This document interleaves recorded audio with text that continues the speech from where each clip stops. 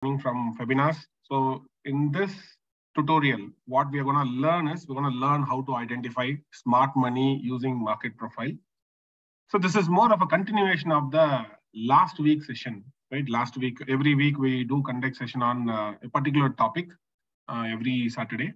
So this week we are talking about how I can identify smart money using market profile structures. We're going to look into very detail into the structures is what we're going to learn here. So just give me a quick idea about whether the audio and video quality is good enough. Just simply type yes if the audio and video quality is good enough, so that I can have a fair idea. All right, thank you, Pankaj, Bhupati, Dedi, Rahul, Markandeya, Sanjay, Gajendra, Srinivasa, Amit, Shiva, and Ravinder, and everyone. So without any further delay, right, we'll quickly kickstart with the session here. So if you are facing any audio or video issues, then it's highly recommended to use Chrome or Firefox browser, because that is where webinars provides a better experience on these browsers, and it's highly recommended to use these browsers for better learning experience. So last week we learned about the very basics of market profile. What is value area? What is point of control? Now, as I said, in today's agenda, we're going to discuss a lot about the basics of profile structure. Now, from that profile structure, what I can understand, and along with that, how I can make use of those profile structure when building trading strategies, and how to identify a new money or old money from the profile structure, importance of the value area, why value area is so important, and does value area based strategies works. So some people, there are many traders, right? Once they started learning market profile, they'll be trading value area high breakout, then I want to go long. Value area low breakdown, I want to go short. Does that kind of momentum trading, will it work? Does that kind of breakout trading, will it work or not? We're going to look into that. And of course, one of the strategy that we're going to learn, one of my favorite strategy also, it's called point of control based rejection strategy. It's more of an intraday technique. We're going to learn about that. And of course, Nifty and Bank Nifty outlook that we're going to talk at the end of the session. So we'll try to understand profile structure. Before to that, we're going to learn different types of market participants. We know, right, the market contains majorly, if we classify any trader or investor, they will be mostly coming under this category. Intraday trader or scalper, generally, they are the one who don't carry forward any position. So any buy or sell, they will settle on the same day itself, right? So they don't carry forward their position for the next day or next week. Short-term traders, they're also traders, but they typically hold the position for anywhere between 3 to 10 days. There is no rough definition, but we can say like somewhere around 3 to 10 days, if somebody is holding, even if 15 days they are holding also, we can consider as a short-term trader. Means short-term traders, today I might go long, tomorrow I may change my opinion, tomorrow I will go short also. So I will not give any commitment to the position. So if my technical analysis is saying like I want to go long, I will go long. If my technical analysis is saying short, then I'll try to short the markets. Then comes the intermediate trader. So intermediate traders are short-term investors, typically mostly funds, bigger funds, mutual funds. A lot of mutual funds, they belong to the intermediate trader category. Many funds, they hold their positions, majority of the funds, right, they hold their position for up to 3 months. Very few positions, even mutual funds, not even mutual funds, even Warren Buffett, he closes most of his position less than 6 months. So think about that. Even people like Warren Buffett, they are intermediate traders. Probably very few stocks like Coca-Cola or some stocks, they will give commitments. So that is, those kind of people is what we call them as a long-term investor. Of course, a lot of people in India like Ramesh Damani, and of course the late Rakesh Jhunjhunwala, though they are primarily intermediate traders, some stocks, they will be keeping it for 5 years, 10 years, 15 years, right? So if there is no technical definition over here, so anything more than 6 months or anything more than a year, you can say like they are long-term investors.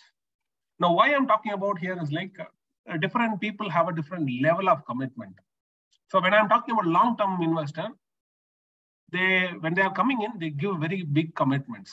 They also buy in a large quantity also when big traders are coming and investing. When they for example, sometime back, right? So Singapore government, they came and invested in Singapore government, they came and invested in Bharti Airtel, a company like Bharti Airtel. A couple of thousands of crores.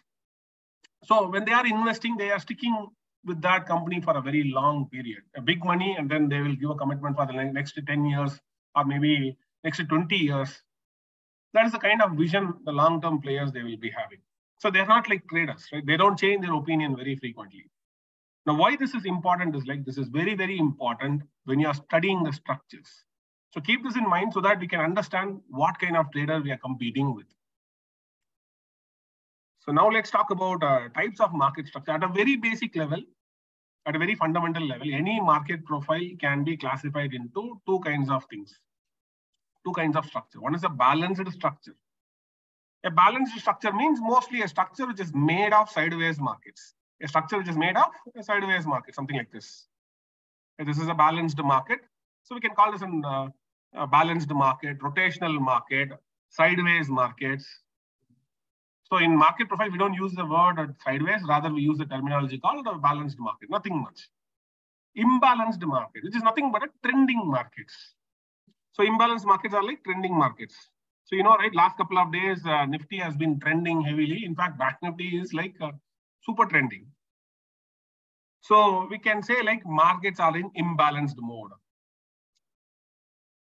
But if you remember, last week we talked about what are the chances that a market can go sideways? Any idea? Like, what are the chances? Like, let's say 100 days, if I'm facing 100 days, out of 100 days, what do you think that intraday is likely to be in sideways in terms of percentage? What do you think? You can just type it in the chat box so that we can have a fair idea. Yes, Vincent, Kasim, Kamalkandan, almost everyone is coming to like 65 to 70% of the time. Market itself, 60 to 70% of the time, we're going to see that sideways markets, right? Of course, yes.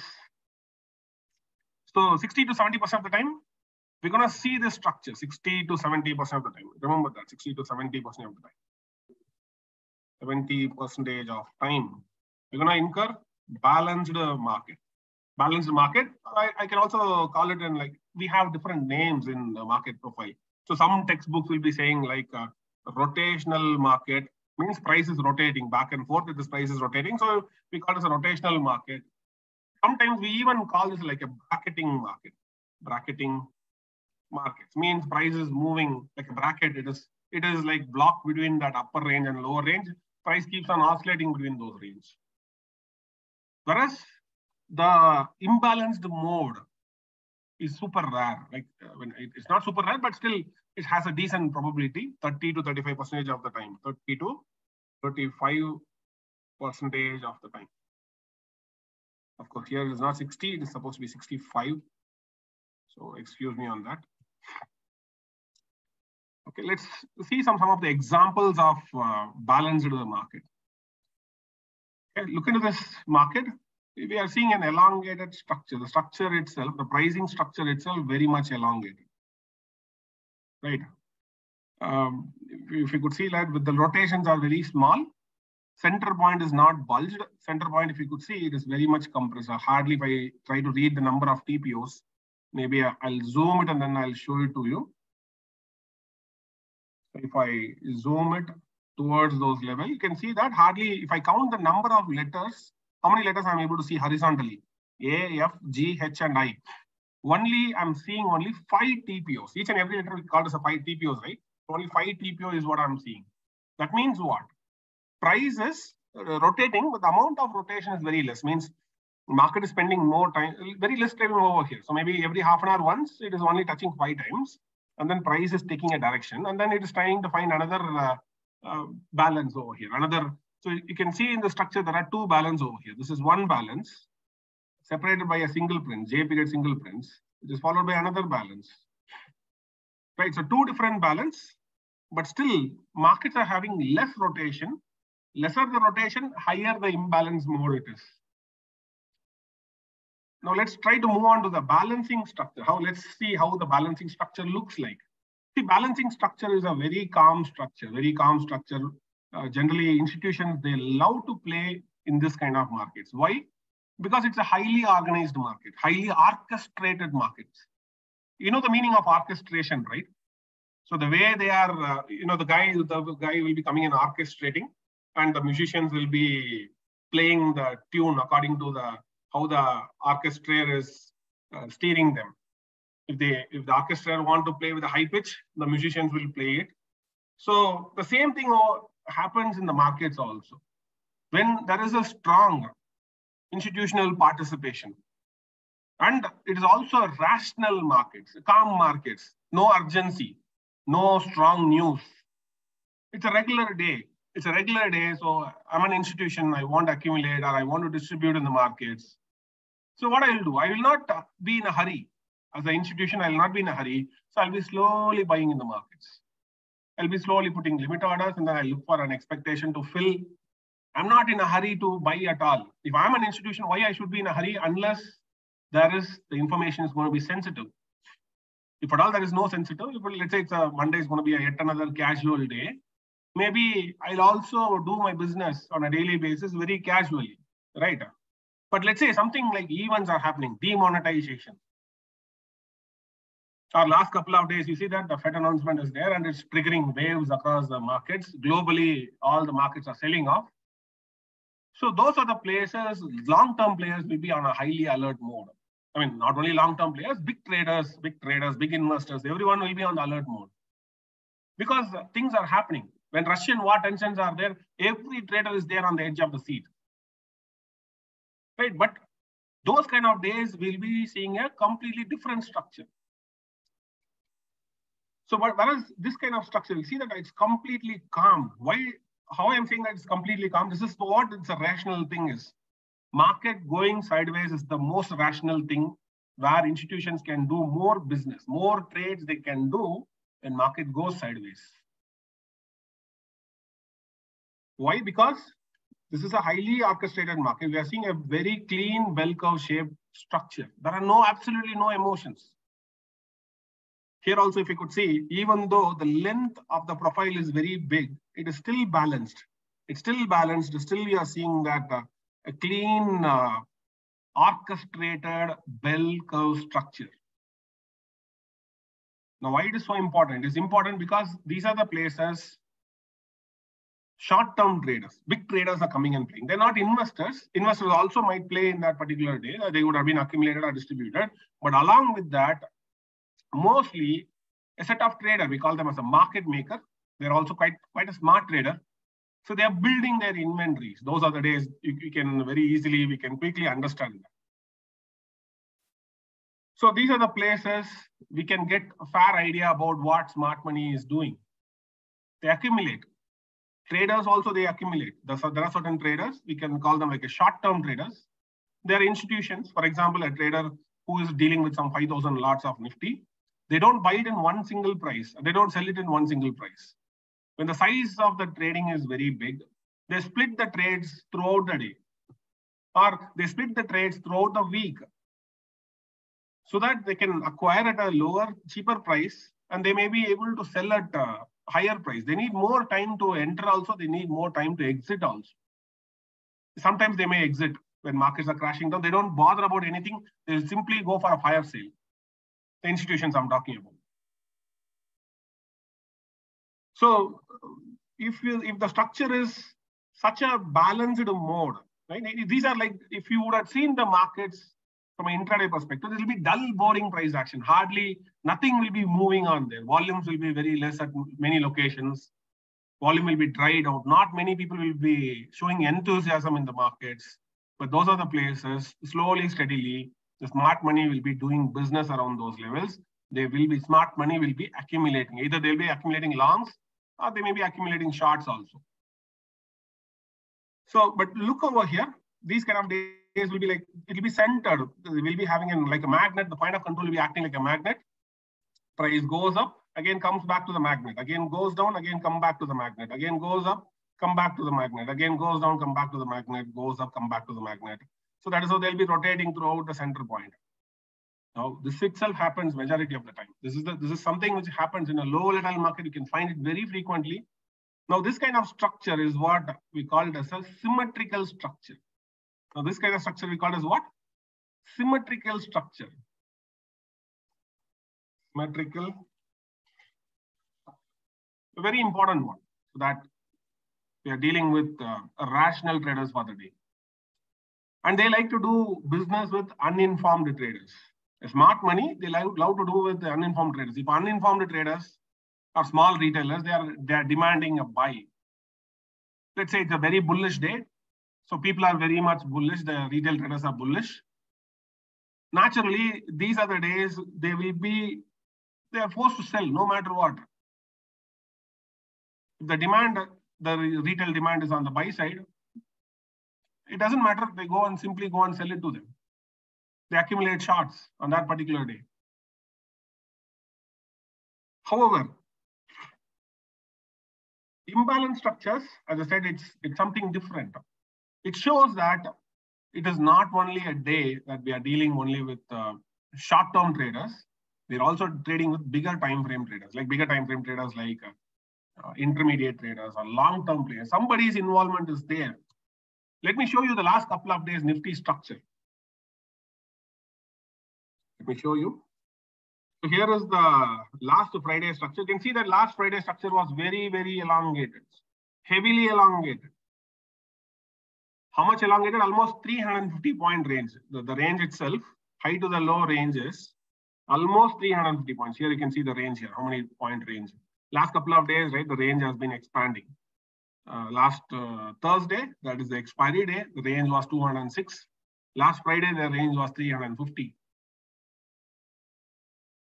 Now, by looking into the structure itself, I can say like this is like a huge liquidation. You can see that the stem, letter A period stem, price opened and it was a sharp cut in the markets. First 1 hour, market was selling and selling and selling and selling. Nothing itself. There was a heavy volume selling happened on last Friday. I don't know how much of you give importance to the volume. I do give heavy importance to the volume. I was looking into the order flow charts as well. Order flow was saying like very huge volume activity was there. Like maybe I'll show you like Nifty, compared to Nifty, right? Bank Nifty was heavily cracking down. Bank Nifty, it was heavily cracking down, right? So it's kind of an, if we look at that, Bank Nifty opened around 40,500. It was kind of already, it was like 200, 250 points gap down. From there, it heavily went down to the downside. First half an hour, it was like a one-way street. First half an hour, not only first half an hour, throughout the day it was like that only, but first half an hour was intensive selling with high volumes. How do I know that the volumes are higher? It's very simple. We can by looking at the Bank Nifty. Let me show you the volume activity, what happened in the order flow. Even though a little bit of out of syllabus over here, I thought of showing it because it's very impressive. You can see that the big candles, these are delta candles, which shows that there is a heavy selling pressure is coming at the opening itself. Right from the opening, the selling pressure was high. How high it is? You can look at the quantity. The first couple of bars over here, almost every bar is a red color bar only. But if I look into the selling activity was so intensive compared to the buying activity. So here we can see the selling activity on the left-hand side and buying activity on the right-hand side.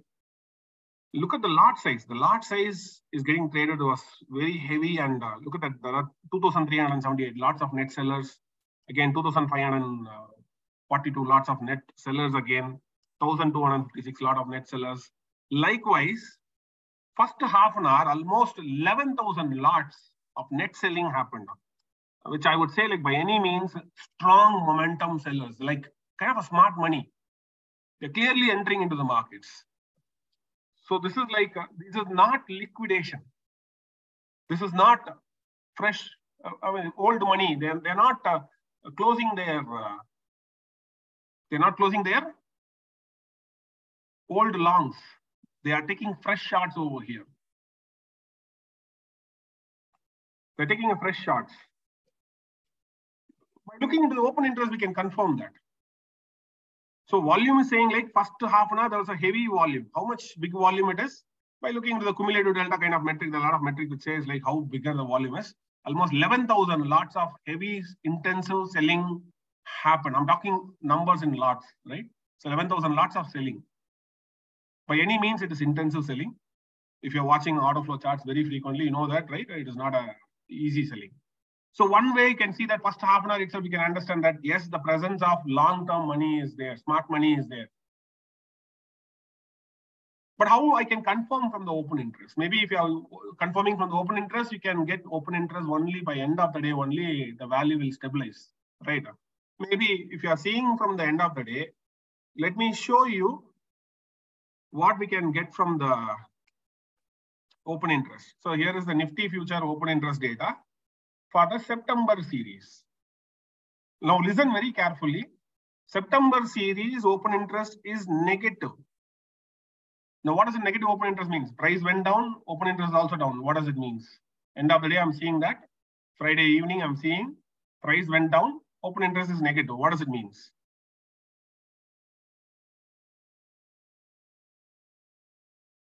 What does it mean? Price is negative and open interest is also going down. Means unwinding. People are unwinding their longs. Right? It's not a fresh chart. It is not a fresh chart. But what is happening in the contract of in this particular contract, in the contract of September contract I'm talking about, you know, right? September contract is likely to expire. Listen very carefully. Listen, understand this. This is a very simple concept only, but very powerful concept. Open interest is unwinding in the September month contract. But my order flow is saying like OI is negative. That means what? It is longs are exiting. But my order flow is saying like fresh money is getting entering into the system. How I can understand that? Yeah, my structure is also end of the day structure is also elongated. But how I can confirm that? See, the thing is we are in the rollover period, right? So this could be a rollover also. People are closing the positions over here aggressively, and they are entering.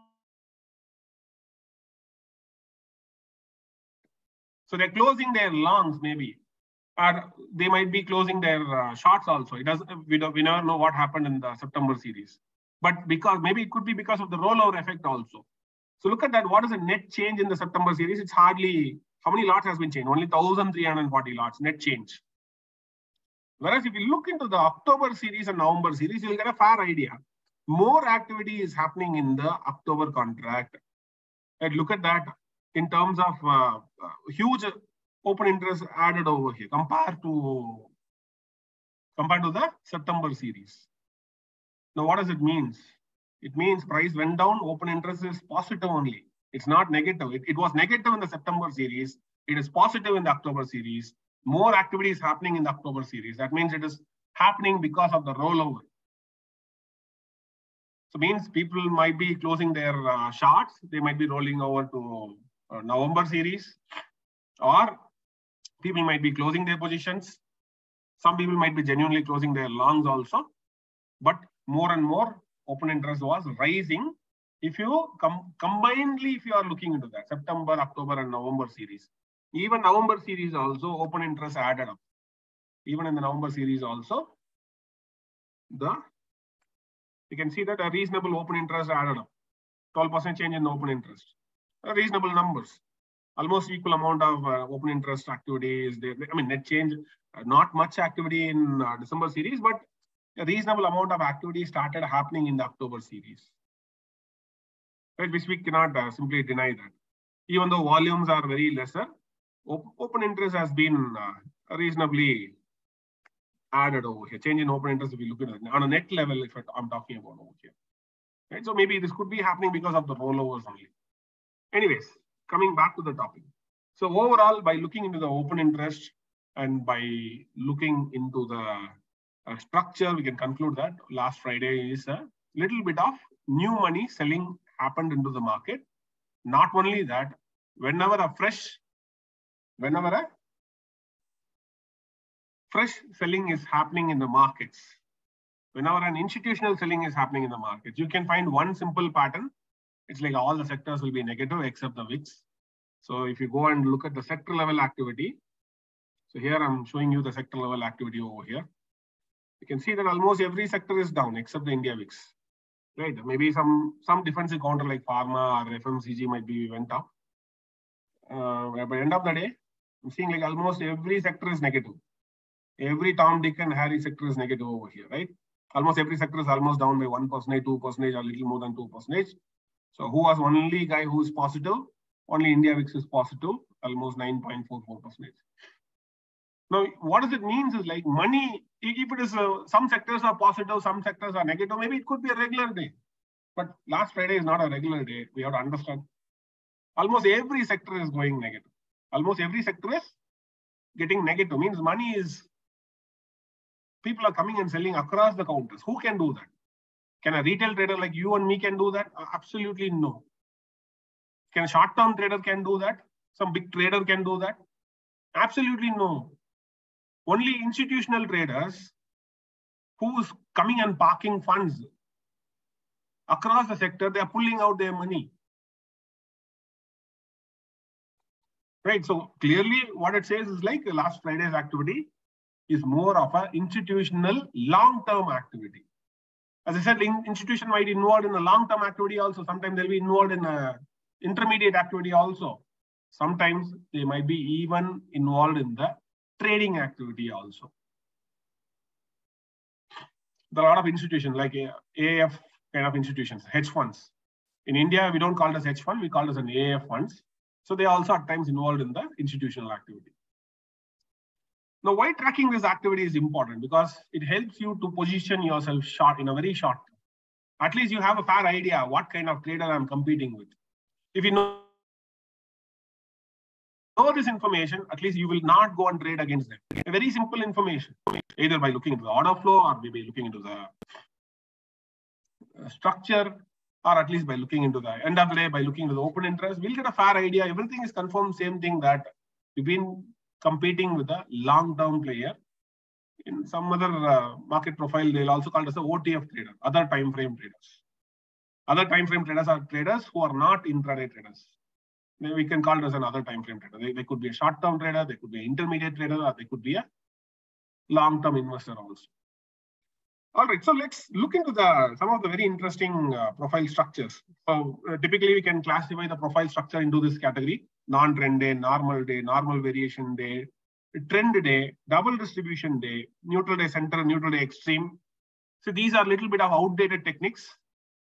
And these are very basic concepts. It's good to know kind of things, but we cannot use strategies. We cannot use it for strategies, but we can understand what kind of trading activities happened over here, what kind of trader they entered on that particular day. Right? So beginners, they will be beginners who are learning market profile. They try to find what kind of day it is going to happen. But let me tell you, there's no point of looking into what kind of day will form, because nobody can predict what kind of day is going to happen. We can only react to the information. We can react to the price information. But there are days by looking into the volumes, yes, we can anticipate, yes, today can be a sideways, the possibilities are increasing.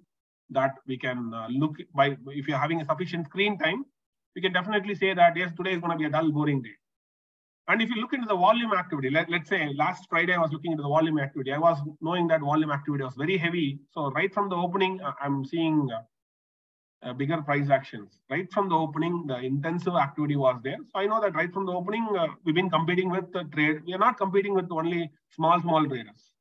We've been competing with big investors. Right from the open, if you look into the volume information, even if you're plotting a very simple candlestick volume information also, at least you would have known that the intensity of the volume was very bigger. If you try to plot the volumes on a 5-minute charts or a 15-minute charts, you could have been seen a very high volumes on last Friday. But it's good to know the profile structure, because you will get a fair idea about how to deal with this kind of information. So let's start with a non-trend day. Non-trend day, when this kind of non-trend day will happen, I'll tell you. Non-trend days are mostly sideways price action, dull, boring days. Very, very low volume, absolutely no volume, very tight markets. If you are coming into the markets, right, end of the day, you'll be feeling like, oh my God, what is happening? Whether the market will move or not. Or is there any problem with my data? Is the data coming into, is there any issue with the internet or not? Price will not move most of the times. Price will be stagnant most of the times. Mild uptick or mild downtick, trading opportunity was very, very low over here. So we call it as a non-trend day because nobody was active on these kind of days. The day nobody will be dominant, nobody want to present in that markets. For example, no long-term activity will be there. No intermediate activity will not be there. Not much of an aggressive price action from the short-term activity will also not be there. Only some small choto-moto traders, they will be coming and playing in the markets. So they don't have the muscle power to move the markets, and market will be keep on rotating in some 20-point range or 30-point range, something like in Nifty I'm talking about. In Nifty terms, 30-40-point range or 50-point range, throughout the day they'll be rotating. Or something like Reliance, probably entire day, let's say, what will happen if the entire day Reliance is moving between 5 points, up, down, up, down, up, down, 5 points range only. It will be very boring. Opportunities will be very, very small. Intraday opportunities will be very small. Too much of rotation happens, less volumes. Now, why this happens? Does it happen very frequently? If you ask me, absolutely no. This kind of things happens when a major news is expected. Let's say tomorrow there's going to be an important announcement from Fed. So sometimes today market will be feeling a little bit nervous. So not many long-term players, they don't want to do any business much. So they'll be keeping lightweight. Bigger institutions, they'll be keeping lightweight there.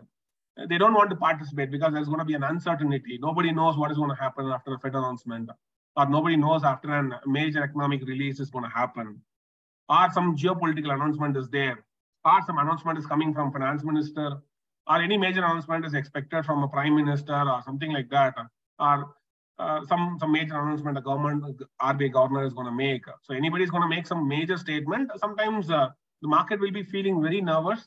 Those times, none of the trader or none of the investors will be actively dominating the market.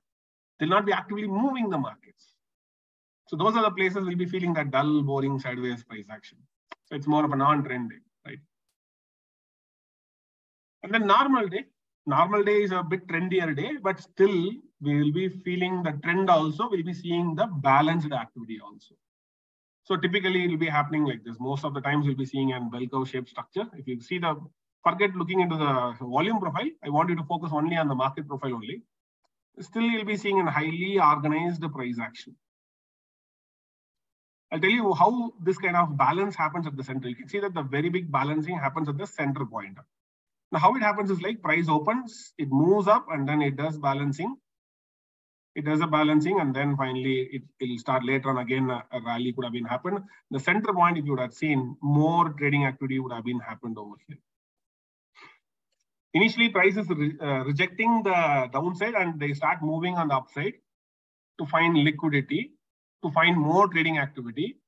Initially, people are thinking like maybe Nifty is worth trading more. So traders are pushing to the upside.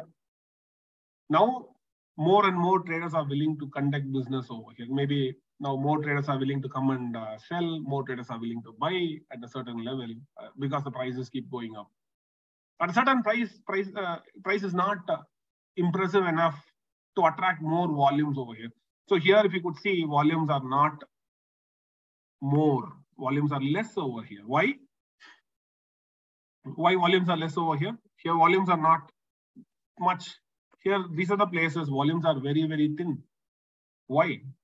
Because people are not willing to do more business around those levels.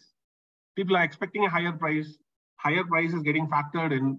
Now, after some time only, maybe there are more. Initially, there are not much of a sellers. Only buyers would have been there. Aggressively, they push the markets up. After going up, maybe already the trader who are in profit, they might be willing to come and sell. Or who are already in deep losses, maybe they might be willing to exit at losses. So a higher price is bringing more activity over here. A higher price is bringing more activity over here. That is how a traditional auction works. Initially, less people will be interested in an auction of the price going up. As the price started keep going up and up and up, more and more trading activity happens. More people will show interest here. More traders as a crowd, they show interest over here. And price further keeps going up. Now less and less people will be showing interest. And that is where the buyers will be losing their interest. because buyer will stop buying and sellers will take control of the markets. So these are the days you can see that the very clear cut information of the activity where more crowded trading activity is happening. It's very simple. At the start of the auction, start of the market, volumes are very less. We cannot say less volume, but the volume intensity is very big. But in terms of horizontal volume activity is very less. Price is not spending more time over there. Whereas once the price reaches a certain stage, now more people are showing interest. Now, to understand this, right, you have to understand a typical traditional auction, how it looks like. Think about a very simple auction. How many of you have seen an auction in the movies or something like that? Vincent is asking, is it an NVD? Of course, it is not normal variation day. It is a normal day only. You might see in auction movies. Think about that as a simple example. Sachin's bat is coming for an auction. Sachin's bat, a famous celebrity bat, Sachin's bat, probably an MRF bat. Sachin's MRF bat is coming to the auction. So initially the auctioneer is saying like the bat is valued at 10,000 rupees. Right? So the auction starts at 10,000 rupees. Let the auction start at this price. Auction start at this price. Now, when the auction is coming and announcing, imagine rest all the people are willing to purchase the bat. The auctioneer is coming and saying like the price of the bat starts at 10,000 rupees. Now, what will happen is like now many people will be thinking, what is the value of the bat? Now, some people might be thinking like, anyways, it's an MRF bat. If I go and get it outside, maybe I can get it at a very cheaper rate, maybe something like 7,000 or 8,000. Something like that, I can get it at that price. Why I have to, should I really have to spend 10,000 or something like that? Now, some people like, they might think like, oh, it's Sachin's bat. Anyways, I love Sachin, so I would like to buy Sachin's bat. Maybe even if it is coming to 20,000 also, I'm willing to buy. So they are moderate Sachin fans. So one among them might be a hardcore Sachin fan. So he might be willing to buy at any cost. I'm taking this bat. This is going to be a prestigious issue for me, no matter what. Even if it is 1 lakh, 2 lakh also, let me see. Let the auction goes. Let me keep on increase the auction price. So there'll be a hardcore fan of Sachin. Not everybody is going to be a hardcore fan of Sachin, but probably in the TV channels you would have seen true hardcore fan of Virat Kohli, true hardcore fan of true hardcore fan of Sachin's. So they don't have any idea about value, but they are hardcore fans. They value only the product. They don't value the price. For them, price doesn't matter. You know, right? That is the kind of people who can build bubbles in the stock markets. So think about that. All of a sudden, one guy was raising his hand. He's saying like, he's quoting like 20,000 rupees. Please, 20,000 rupees. Suddenly, a guy was coming and raising the price. Now everybody's attention is on the price because price started going. Auction started moving up. Now this motivates the crowd to come up with an auction. Now people will be slowly coming up with like 24,000, 25,000, 26,000. And the price will start slowly, it will start rising. So the auction will be keep going like what? 20,000 will become 23,000. Let's say I'm just putting some numbers over here. 23,000. And suddenly, more and more value you can find over here around this level, around this 20,000 level. You can find the price will be spending more time over here because more people are interested in those levels. So slowly it goes to 24,000 and then 25,000 and 26,000, 27,000. But after some time, you can see that as the auction keeps going up and up and up, at some point in time, it will start reaching something like 35,000. Now, half of the crowd is not willing to buy because they think maybe 10,000 rupees, but I don't want to pay such a huge money. But half of the crowd is still willing to trade, still willing to bid for that bat. Now the auction will be speeding up. The auction will go like 35,000 will become 70,000, 70,000. Now slowly people will start losing interest in that bat because it's getting expensive now. Price is going beyond the value. Probably most of the people would have been valued in this band. Most of the people thought like maybe if it is anywhere between 20,000 to 30,000, I am willing to take that bat to my home. I'm willing to pay for that. I'm willing to pay premium because it is Sachin's bat. But this is most of the people. They are not hardcore fans, right? But if you look into the hardcore fans, they are like, let's see, I am going to take this bat at no matter what, at any cost. They don't bother about value. They bother about only taking that back home. So now the auction is going like 2 lakhs, 3 lakhs, 5 lakhs, 10 lakhs, 15 lakhs, 20 lakhs, 25 lakhs. And finally, only one gentleman at the top is ready to buy at 27 lakhs rupees. So that is how the auction ends. Auction ends because the last buyer, till the last buyer is there, auction keeps on going up. But this is market, right? This is market. We don't have only buyers alone. We have sellers also. So the thumb rule is the price keeps on pushing up. They keep on pushing up and up and up till the last buyer is there aggressively participating in the markets. The buyers stop buying at the top and sellers will take control. Sellers will keep on pushing the price down as long as the last seller is there. They are showing their aggressiveness. Once the aggressiveness of the seller is lessened up compared to the buyers, auction will again controlled by the buyers. Again, sellers, again, buyers, again, sellers and buyers. Now, this is what we call as a two-way auction process. In a two-way auction process, auction is controlled not only by the buyers, but also the sellers also. But at any given time, one guy is going to be dominant. You can see this kind of two-way auction process in commodities, gold, silver, cryptos. You name any trading instrument, the buyers and sellers are going to keep on fight among each other. They're going to fight for the dominance. At any given time, one crowd is always going to win. Either buyer is going to win, price is going to move in their direction, or seller is going to win and price is going to move in their direction. That's why I'm quoting this is the basic foundation for market profile. So if you know this concept, yes, this is one of the reasons why the buyers and sellers fighting. They're finally fighting for the value. As I said, the more people are willing to purchase around 20,000 to 35,000, right? That is what more people are finding value in this range. So that's the importance of the value. More people are willing to pay money. Now, who are the one who is willing to pay money? Do we really care about it? See, if I am going to buy like 5 lots or 10 lots of Nifty futures or some 100 shares of Reliance, if I'm going to invest, I don't need to bother about value. I want to buy, so I'll go and buy. That is how we retailers do. But think about the traders who are, I'm talking about smart money. I'm talking about the big traders who are dealing with big sizes. They are concerned about value. They have to. The primary reason is because they are dealing with big sizes and they cannot punch in one single orders. So if there are days right from the morning till the end, they will be keep on buying. Imagine FIs are buying like thousands of crores, right? 70,000 crores, 80,000 crores. Like in a month, they have been keep on buying in that kind of quantum. You had seen that in the last couple of days. FIs had bought in the month of August, like some 60,000 crores or something like that they bought. If they are buying, they have to present in the market throughout the day. They cannot buy at one single price alone. Remember this. This is the most important thing. People are confusing themselves.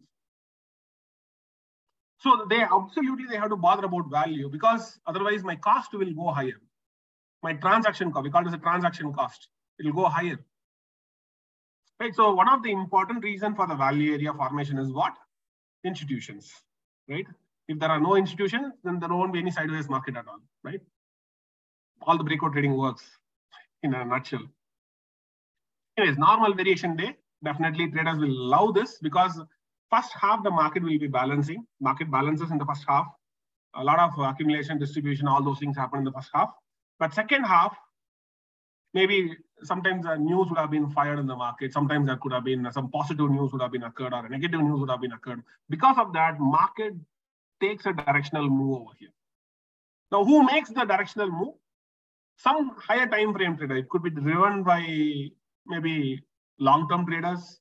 It could be driven by short-term traders also, or at times it could be driven by intermediate traders also. Why they do that? Because there is some sense of urgency was there. In the morning, there is no sense of urgency. Those who are accumulating, they're accumulating. Those who are distributing, they are distributing very slowly, steadily. There's no disturbance in the markets. Markets are doing its regular job. Remember, I'm talking about a regular job. Regular job is what? Accumulation and distribution in the markets.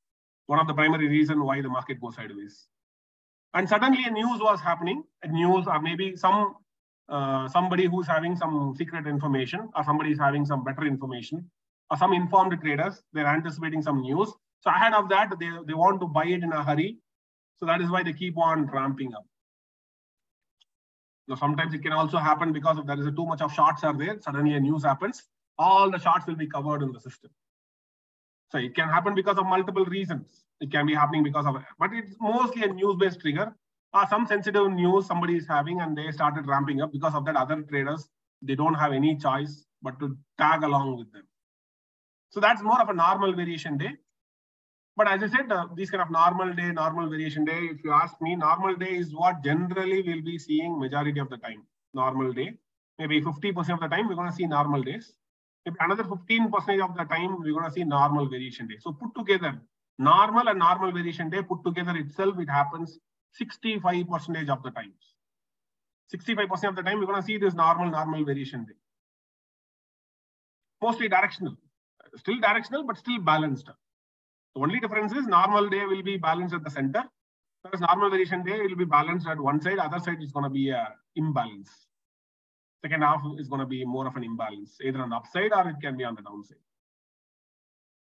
Then we have trend day. Trend day is one of the most important day. In fact, last Friday, Bank Nifty had a trend day. Continuously, market will be keep on moving in one direction. That is what we call as a one-time framing. Continuously, a market keeps on making higher lows if the market keep moving on the upper side, or continuously it start making lower highs if the market started sliding down. Not even a single TPO, maybe one TPO if they can break. Maybe I'll show you last Friday how Bank Nifty structure was. You might pretty much surprised to see that information. I'll show you the Bank Nifty charting activity I was on last Friday. Why I'm saying that last Friday is a trend day. I'll also show you in USDNR as well.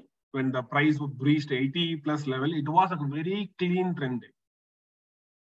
Now look at the price action over here. This is letter A. The price started sliding right from the open. Price started sliding. So this was the very first high.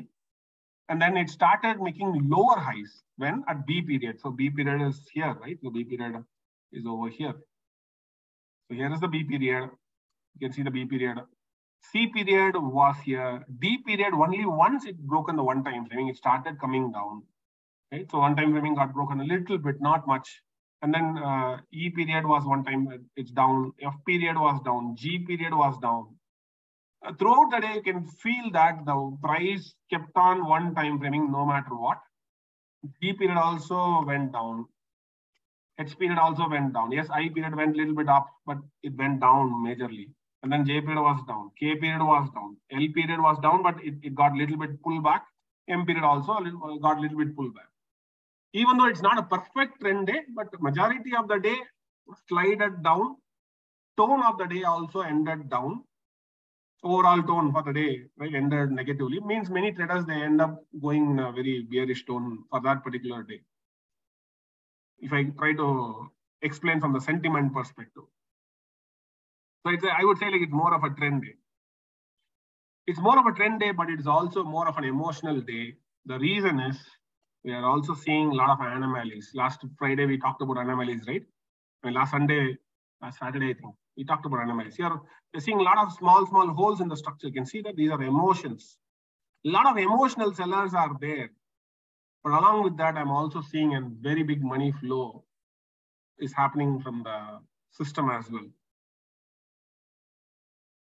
So this is a nature, we call this as a poor structure. So last 2 days, the structure was poor, but still,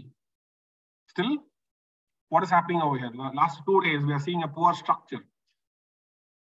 See, immediate auction is down. Immediately auction is down, but whom I am also competing along with them, poor structures.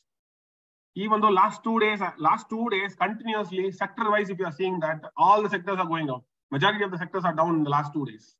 Intensive selling happened in Nifty. Intensive selling happened in Bank Nifty. Almost last 2 days, right? The Bank Nifty has fallen like from almost like 1,400 points. A little more than 1,400 points market had fallen in the last 2 days alone. So last 2 days, all the sector was negative. Institutional selling was there along with that. But the way they're selling, right? It's not a rational selling. A rational selling is what? Distributing. There is no distribution at all. Continuously aggressive selling. So when such kind of intensive aggressive selling is there, I'm also seeing a poor structure. It also makes the markets, the shorts to some extent will get weaker. So when I say it's getting weaker, maybe a fresh shorts which is happening on a Monday morning, if at all any fresh short is going to happen, then one have to be very skeptical about that. The reason is the markets are getting more and more sellers selling activity is happening. Yes, long-term activity is coming and selling, but more and more anomalies are also selling over here because that makes that market is getting more and more emotional. So some sort of an emotional connectivity is happening here. Sellers are getting more emotional. Sellers are chasing the price. Sellers are chasing the momentum. Price keep going down, so more and more sellers are coming and selling down. We know that, right? That is not a regular market activity. Market does balancing majority of the time. So what is the key takeaway here from the last 2 days? Does it mean like Monday market will crash? See, let me tell you frankly, such kind of things are it's not new. Yes, market may crash also, but what are the chances that market may crash? Maybe market may open gap down, which is almost given over here. Like last Friday, US market was negative, Indian market was negative. Almost every global market ended negative. Right? Not only stock markets, commodities got butchered, crypto got butchered, European currencies got butchered. Right? Almost the panic was already there. Maybe that panic definitely is going to reflect at the open. The chances are very high. But after that, what is the scenario? After that, what is going to happen that really matters? After that, maybe let's say assume that another 200 points gap down is happening on Nifty on Monday, or maybe another 400 points gap down is happening on Bank Nifty. But after that, what kind of traders will be? Am I going to see? Am I going to see some rational traders, or am I going to see more and more emotional traders? Maybe if something happens on Saturday, Sunday, maybe something like, let's say, some more tensions, some geopolitical tensions are happening, or some Russia is doing something else, so tensions are increasing. Maybe in that case, maybe the market might get more and more nervous to the downside. But if it is a regular rational market, I'll tell you what will happen. These kind of activity will make the markets to go short to too short. So if the market is getting short to too short, the chances of bouncing back increases a lot. The chances of bouncing back increases a lot. Now, last Friday, right, I was having a conversation with one of my friends.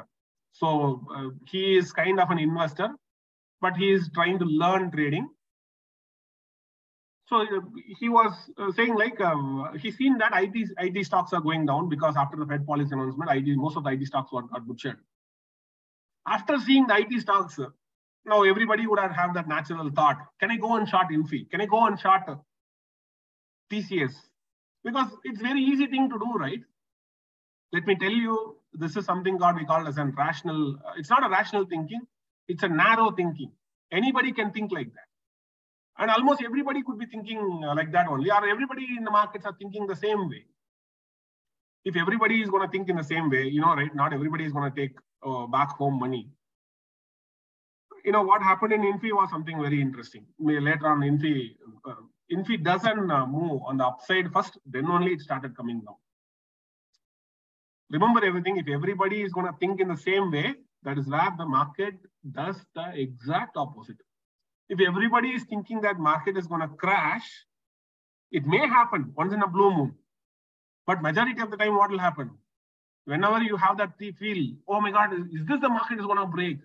When you're feeling that nervousness, when such a big gap down is happening, you would have seen that many times market reversed up. We have also seen in the previous session also why people have that kind of anxiety. People have a lot of anxiety, so they get trapped most of the times.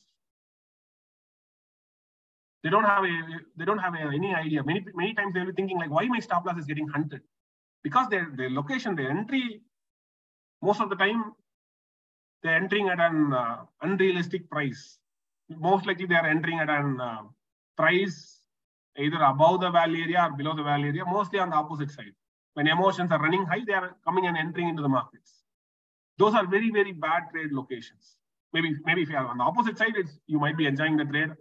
But if you are buying at the gap up, very big gap up, or buying at the very big gap down, most of the time one could be end up in a disadvantage. All right, so let's quickly look into the other types. So trend day is something which is these kind of days, right? Long-term players will be there throughout the day. Money will be pumped up throughout the day. Sectors will be keep on going up, and not only that, other time frame traders, they don't have any choice but to go and trade with them. Trying to trade against them, if the markets are one time framing, something which is very dangerous.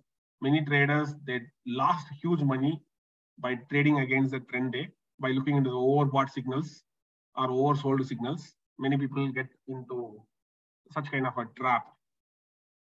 Then comes a double distribution day. Double distribution day is also one form of a trend day. More or less, these kind of days also long-term commitment will be very high. Money flow will be very high. Most likely, these kind of days are considered as a smart days most of the times.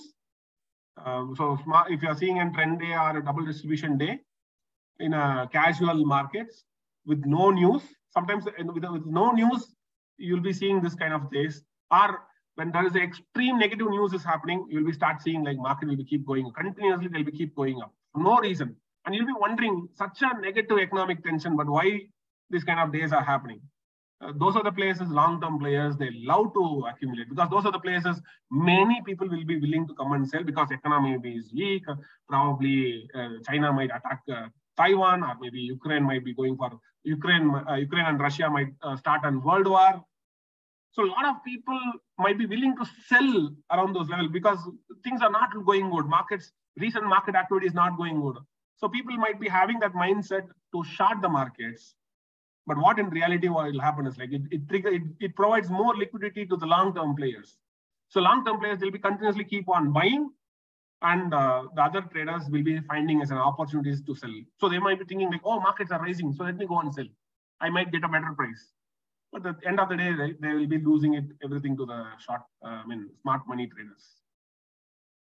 So trend day, if it's happening, extreme negative sentiment is happening, but when extreme negative sentiment conditions, economy is weak, job data is not going good, political instability is there. Despite that, market keep on going up and up and up and up. It is only one reason: long-term commitments are coming into the markets.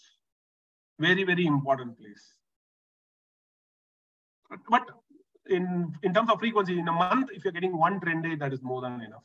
That is what market does. Not every month we're going to see, and not every day is not going to be a trend day.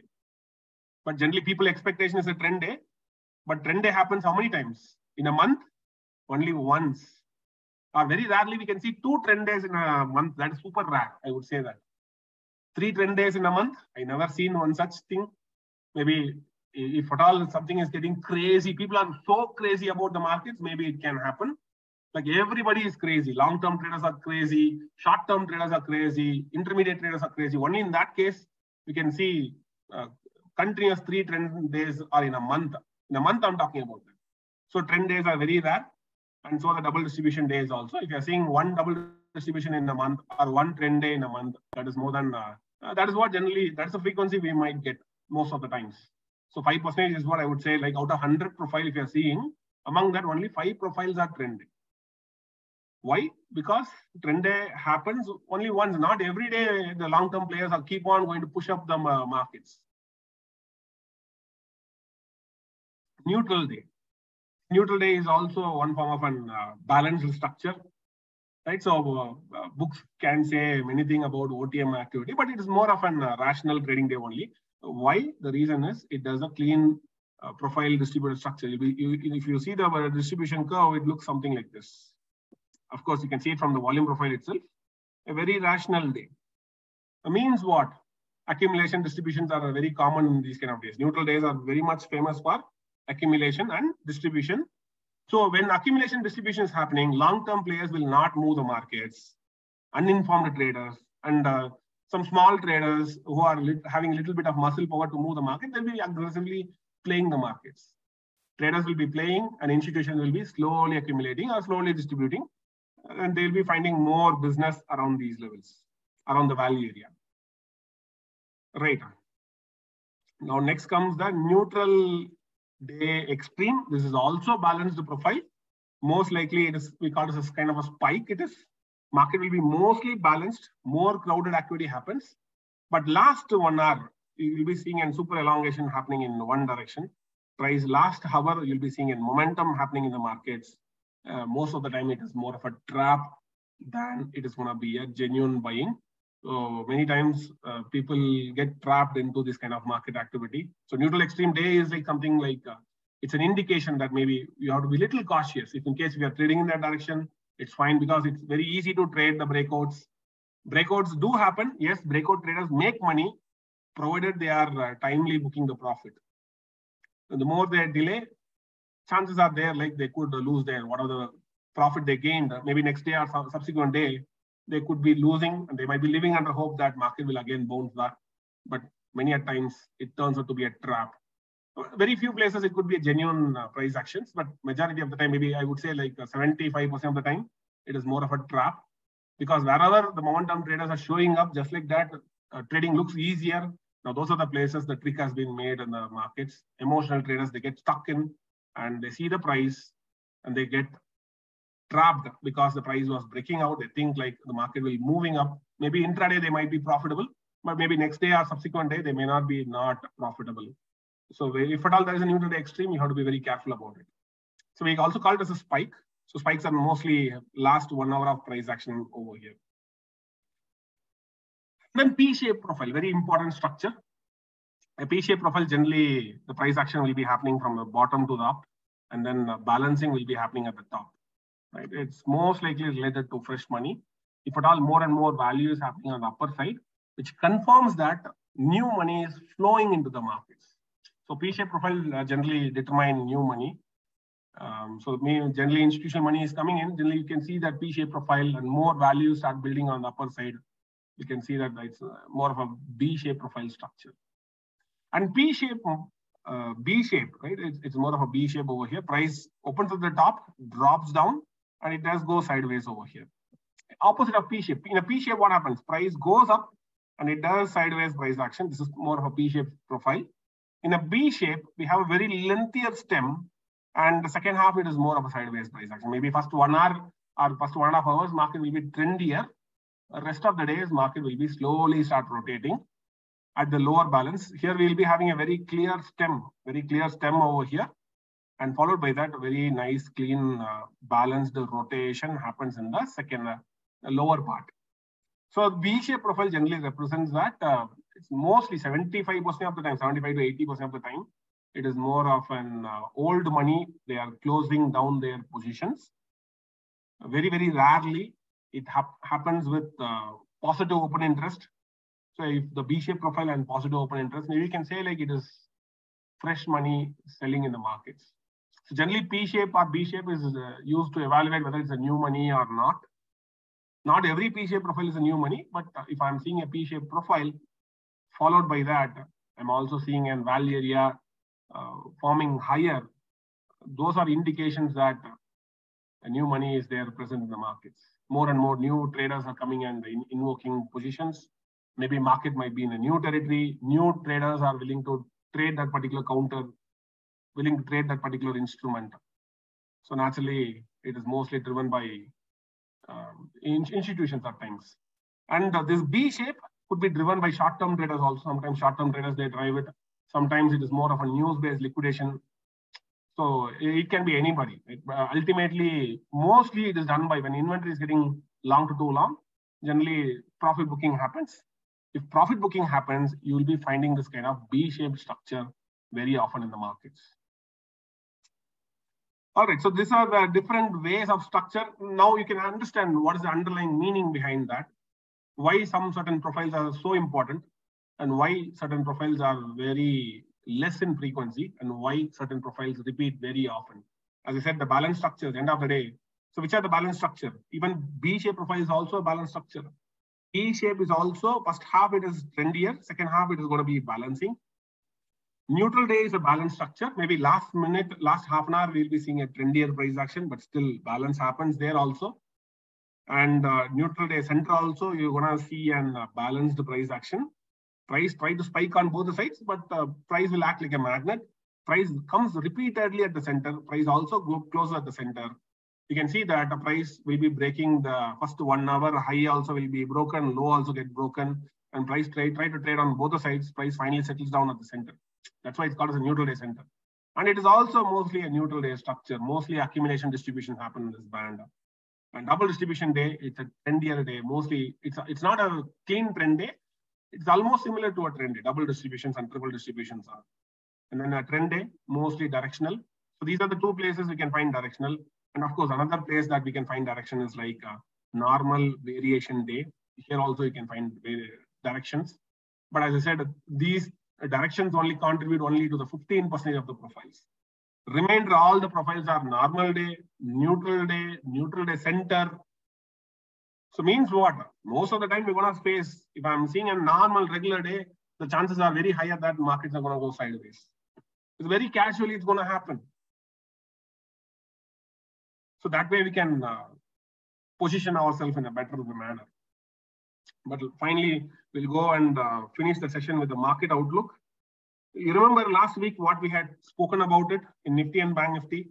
There are two things we talked about. That one is we told that the market had formed a top. I also reasoned why the market had formed a top. It's G2 high. So G2 high at a major swing high. If it is happening, it's a major top. This is the same form of top. It happened in US market also, ES mini. Like we have Nifty, they have ES mini. They also topped out with a G2 pattern. It's a one form of a top pattern. We concluded that the G2 high at a major swing high is a potential top pattern, which is what we discussed in the last week session also. And then the view that we had is like, we said like upside, there was some weaker references there. So maybe the market might try to take an upside activity. Followed by that, we might start coming down. So there are two important levels we talked about it. One is 17,440 levels. It got taken down last Friday, right? Last Friday only it got cleared. After the Fed announcement, the clearance happened. And more or less one more final level, what I am watching is like 17, the current month low. The current month low is also a weaker low. So it's a dominant buyer which happened in the past. So I'm expecting ultimately, probably at Monday opening itself, there is a very high chance like we might be taking out the 17,250 level. That's ultimate downside target I'm having. Maybe after that, the market might start recovering back is what I'm just thinking. Probably we might be, after that breakdown, maybe we might start pulling back towards 17,650 kind of level. This is what my expectation is. That's how I'm just positioning myself. There are a couple of weaker levels, which is there around the 17,650, like kind of an one of the place which I've been noticing over here. So the M period low was a little bit visual. It's kind of a little bit of dominant selling was happening over there. So this is the level I'm just thinking that. So these are the two levels I'm just focusing on over here for the next week. So maybe when there is going to be a panic, and if the panic is recovering back, remember, only if it is recovering back, then only I will try to trade towards 17,650 levels. And of course, next week is also more important because next weekend, we are also having an RBI policy announcement starting up. So I think ahead of the RBI policy announcement, we might be getting back to 17,650. And later on, market will decide whether it's going to be from there, it's going to be a short or not. But I'm just thinking that now the anxiety of short is increasing. So what I'm thinking is going to be like maybe Monday or Tuesday, we might be start bottoming out, and later on the recovery might start coming in. Maybe we can also think about something like this, like maybe market goes down and then come back again, try to smash it down, again come back, and now it's going to be a smooth rally towards 17,650 levels. Maybe 1 or 2 days of frustration, settlement period, and then we might find a bottom, and then we might temporarily rally towards 17,650. And later on, we have to see further information, how the markets are shaping up. So this is what I'm just expecting in the next upcoming days. And coming Friday is where the RBI policy announcement is. So ahead of that, maybe we might be positioned towards 17,650 levels. And same thing with Bank Nifty also. Bank Nifty, in fact, last Friday, even though we had seen an aggressive selling in the last couple of days. Last Friday selling was like kind of an short-term traders, they come and dominated. So more or less, the downside, I'm expecting an AB poor low. So that is what I've been traded also. Almost we've been trading towards the AB poor low since Wednesday onwards. Maybe I'll show you. So we have a Slack community called marketcalls.slack.com. So it's more of a kind of a private trading community where we talk about the market activity. So right from the Wednesday onwards, Wednesday, September 21st onwards in Bank Nifty. So Wednesday itself, we started focusing towards AB poor low because high confidence is happening. So Bank Nifty, BNF means Bank Nifty. Bank Nifty futures once again focus shift towards AB poor low. So means Wednesday, when the Wednesday was happening, we are literally trading at where? We've been trading around 41,500. But where was the focus? The focus has been shifted towards the AB poor low. Short-term focus shifted from here, 41,400 levels, towards 39,300, which is like 2,000 points of price action. Not only Wednesday, but also the Thursday, also the bearish view continued. Thursday also, we looked into that. So view positionally remains bearish. That's what BNF is looking more weaker than Nifty. Means Bank Nifty could more crash more. This is when? This is on the expiry day, Thursday. And so expectation is faster down move towards 39,300, which is nothing but the AB poor low. And ultimately, finally, we are expecting certain things to happen. And hence the expectation of the faster down move in the Bank Nifty. So we have a valid reason why a faster down move has to happen in the markets and why price has to move now towards AB poor low. We try to build a context using the market profile, right? So, and then finally, almost like even though the tone was like last Friday also, last Friday was the view like even though too much of core structures in Nifty. So maybe the first Friday emotions reflecting on Monday, maybe later on buying pressure might start coming in. As I said, the buying pressure might start happening from maybe on post Monday or post Tuesday. The buying pressure might start happening anytime. So it may be Monday, it may be Tuesday. Somewhere the market will settle down before Tuesday, and then market will start ramping up from there towards 17,650 kind of levels. So that is what the expectation I'm having based on whatever the informations that I am seeing from the profile structure. All right, so I'll say thank you for coming by and attending the session. I hope you learned something new about it. If in case you feel like you learned something new about market profile and market profile structures, please go to the course section and give us reasonable comments, feedbacks and testimonials. It will be very helpful for us to fine tune. Maybe should I have to spend more time, or do you feel like it's a very lengthier session? Please go back and comment it out so that we can hear it, so that we can optimize ourselves. That will be helping us. That's going to help us to reach you in a better manner with more efficient contents. So I'll say thank you once again for coming by, and thank you again. Have a nice day. See you next week with more interesting contents. Thank you.